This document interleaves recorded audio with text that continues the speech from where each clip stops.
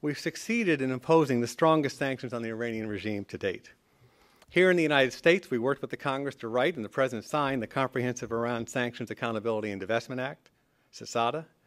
Combined with past measures, we now have subjected Iran to the toughest U.S. sanctions ever. We have since used the various authorities provided in this act to get international firms out of Iran's oil fields and banks out of its financial sector. Internationally, we have succeeded in building a broad and deep international coalition to hold Iran accountable.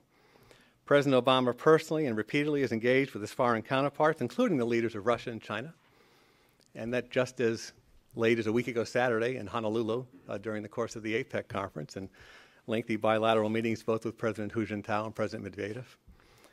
And this paved the way, these kinds of efforts, paved the way for passage of the UN Security Council Resolution 1929, which helped create the most comprehensive international sanctions on Iran to date.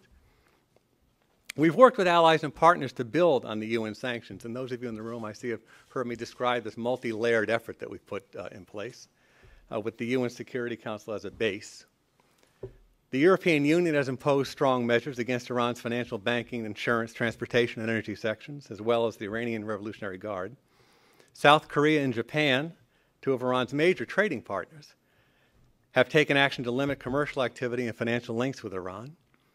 Other nations, including Canada, the UAE, Australia, have imposed additional measures.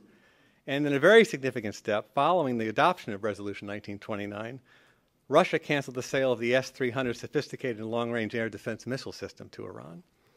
The effect of these sanctions has been clear. Coupled with mistakes and difficulties in Iran, they have slowed Iran's nuclear efforts. Sanctions and export control efforts have made it more difficult and costly for Iran to acquire key materials and equipment for its enrichment program, including items that Iran can't produce itself.